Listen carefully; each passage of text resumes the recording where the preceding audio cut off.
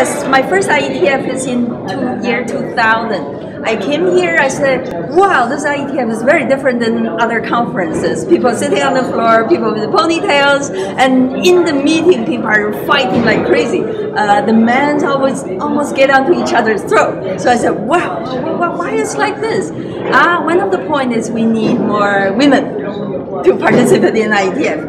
And in general, IETF is still the best standard organization in terms of openness, in terms of, to be free, express your opinion, to do the best for the internet. But like every organization, every standard organization or so, there are, various culture, various things.